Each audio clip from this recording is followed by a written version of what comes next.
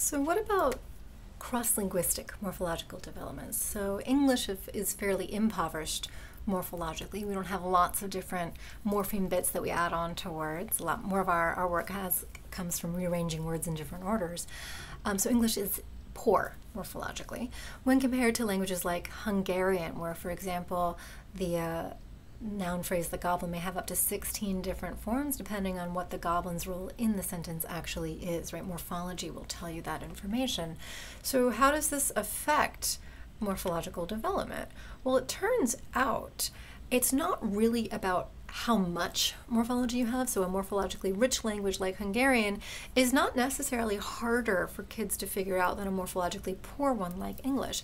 Rather, the important dimension is predictability or regularity. So regular and predictable systems are easier for children to learn than languages that have exceptions, like English often does. For example, if we think about the past tense in English, there's a regular predictable form, which is that ed, which we may pronounce different ways, but we laughed, we hugged, we danced. But then there are these exceptions. We don't say we singed and we runned. We have these other forms. We sang, we ran, right? So that's an exception. That's not predictable. So that's harder to learn. And so if we consider, for example, a morphologically rich language like Turkish, which is in fact very regular, there are not very many exceptions. And so the inflected forms seem no harder for Turkish children to acquire. In fact, they often produce inflected forms equivalent to producing the word laugh with that ed ending, that past tense ending.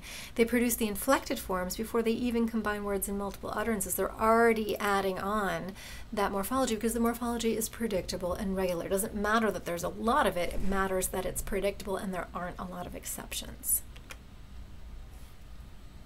So there are other factors that also help make morphology easier to learn besides predictability. But for example, high frequency. Like what you might expect, the more you hear something, the easier it is to learn. More frequent morphemes are easier to learn. The regularity in the form itself. So remember, in English, we might have, for example, that plural endings might be pronounced as in cats, z as in dogs, or z as in glasses, right?